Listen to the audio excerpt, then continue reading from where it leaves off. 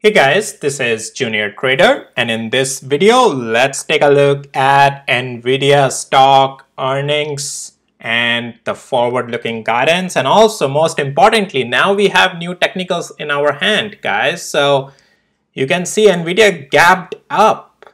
So technicals, we have new set of chart, new set of whatever had to happen in technicals or during the earnings time that has happened now. So we can formulate the plans for these new technicals going in tomorrow, what and how to look at Nvidia stock here. So with that, guys, please hit the like and subscribe, and also please note none of this is any financial advice. It's only for education purposes. I'll also take you over the options data, and there's just a lot to talk about in this video. So on daily interval, guys, TradingView doesn't show the post-market reaction or pre-market reaction. So we'll mostly do analysis on the hourly interval or any interval below the daily interval. But what I'm gonna do real quick here, guys, is at least mark the price where it is. Let's just mark 1005. At least that's how high it has gone, right? It's at 1003 right now, but just keep this visualization that this is where the price is right now, okay? So now what we have here with Nvidia's today. So let's go through the earnings. Well, they beat it right out of the park, right? So they came with, okay, well, let's go back here again and let's start off with this thing. So estimate was EPS for 5.60. They came with 6.12. Revenue reported is 26 billion and expected was 24.5 billion. Wow, right? And also there, so I'm just going to go over high level numbers here. You know, the data center and gaming revenue, you can check out here in the article, guys. Not going to go over here, but the important ones are, yes, they beat the earnings and everything, and Nvidia expects second quarter consolidated revenue of 28 billion plus minus 2%. The consensus estimate is 26.84 billion. So they're also already surpassing the expectations for the next upcoming earnings, right? And also, most importantly, company announced a 10-for-1 forward stock split starting as for until June 6th. After that, starting June 7th, this stock price will be split adjusted. So what does this mean? I'll explain that as well. So how about we start over there? What is the stock split going to do from 7th June onwards? So if you own the shares, technically nothing changes for you. No value, no principal value or your invested value in the stock price changes. No, what you have profit by 6th of June, none of that would change. It will be everything will look the same. The only difference would be if you had one share of Nvidia. Let's say Nvidia 6th of June closes at $1,000, right?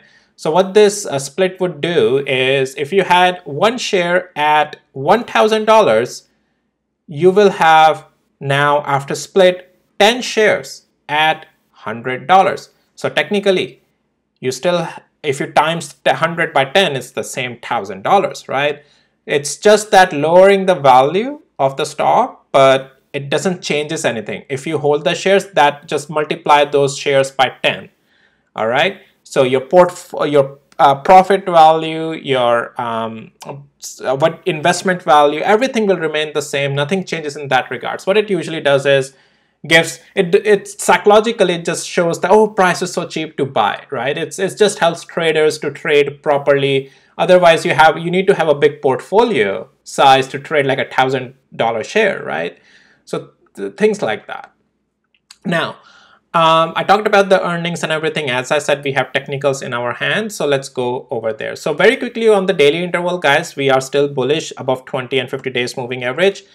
Higher lows still being in that fashion and higher highs, right? And we have a new higher high as well, right? So things are full on bullish on Nvidia. Let's go to the hourly interval because that's where the fun part is now.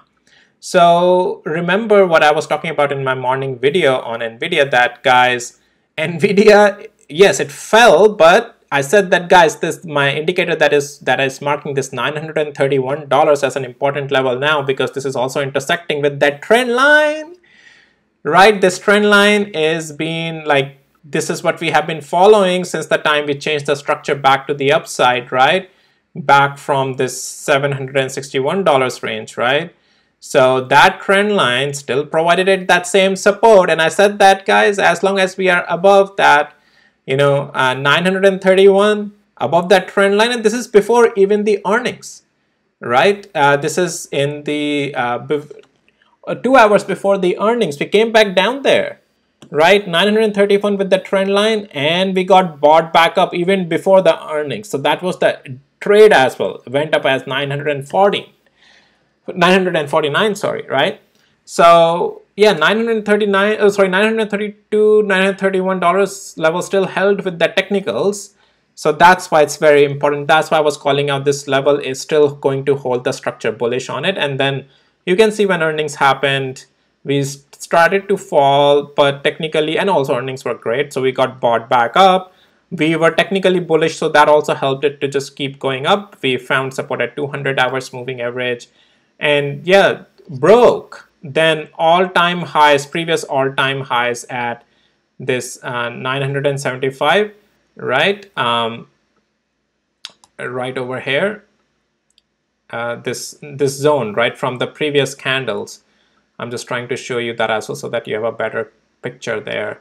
This 975 and $965 levels, and Nvidia broke out of that, and then rest is the history, right?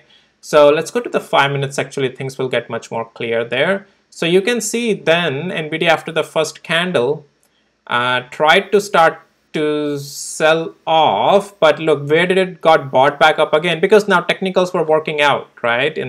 Because earnings happened, price started to make the move, and then look at it, where it found support at those all-time highs of 974, in other words 975 and 967, where my, or 965, sorry, I said that before, it's 967, where my indicator has already marked these levels. So you can see the support held over there, and we kept shooting up and up. And when guidance calls started to happen, sorry, the earnings calls started to happen, took out the recent earnings gap up as well, and it went higher, right? So from here, how do we trade it going in tomorrow, this thing?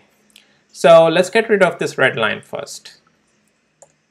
Okay, so guys, it's still full on bullish, so nothing really changes. Let's go to the 4 hours actually, so that I can show you that trend line. So time has come to extend this trend line further out now. And here we go, guys. So yeah, again, it's not going to be penny to penny perfect, but I'm just trying to show you that. So as long as we are above that trend line, and we are above on the swing side, guys, we are still bullish. And if Nvidia, let's say, starts to cool off, and let's say for any reason comes to $975 level tomorrow, that will still keep it bullish. It's just a buy. If any sell-off happens tomorrow, right? Let's go back. Let's go to the 4 hours. Actually, we have good real estate there to talk about. If any sell-off happens tomorrow, right? I want to see the next day as well, right? But most likely, I think intraday trading dips can be bought on this. Just my opinion. As long as we are not breaking below 960, just give it a safe zone. But in my opinion, any pullbacks on this tomorrow, I don't know if pullbacks will come or whatnot, but if it comes, they will keep Nvidia bullish, in my opinion, as long as we are not breaking below $960. And most importantly, I think that if any sell-off comes, 975 will still hold, 968 or $967 range will still hold. Nvidia is very strong, and if, again, like guys, even if that level breaks, I have a hard time believing that it's going to become bearish. I don't think it's going to tomorrow become bearish. It has just a lot of room to stay higher, but have a stop loss regardless, right? But yeah, this thing can stay bullish. Some other levels that you can be watching, let's take a look at that as well in just a second. Some of these levels will show up tomorrow as well, guys, but I can draw some real quick as well for you. Let me just adjust something here and let it load. Okay, Yeah, one of the levels that will show up tomorrow is going to be around this 998 or 1000, just keep it simple, psychological level. If we lose, let's say $1,000 level tomorrow, intraday, it can maybe cool off to 975, but that's just a buy zone on this, in my opinion. And if we continue to find anywhere support like 20 or 50 moving average, yeah, this will just result in a buy. Either, so here's the thing, either it will first give a cool off tomorrow and then will be bought back up and may not necessarily go any more higher, we'll see. But intraday, I think pullbacks on this are a long trade. I mean, you can trade short as well if you're a really good scalper, but that will be trading against the direction, and I would not bet on the downside on it. Just, it's very risky. No matter how low you go, even until 936, the structure is still bullish on this thing. I showed you that trend line, right? Like this holding support trend line, right? This is very bullish, guys. So yeah, if let's say started to fall and you don't see the confidence in buying into it on the intraday trading, then don't trade it. Okay, leave it alone. Don't short it. That's just my opinion. It's just too risky.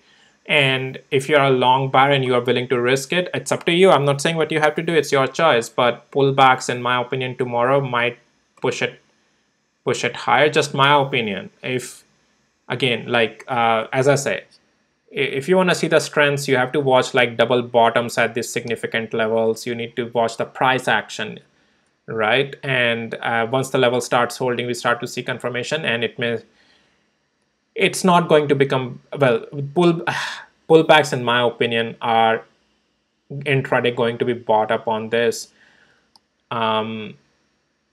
Yeah, and for that you are watching the level of 975 if we come down there. Otherwise you're watching $1,000 break below that, maybe some short play. But then if we get above $1,000 or found support in the price region of 975, it's just a pullback and then back to the upside.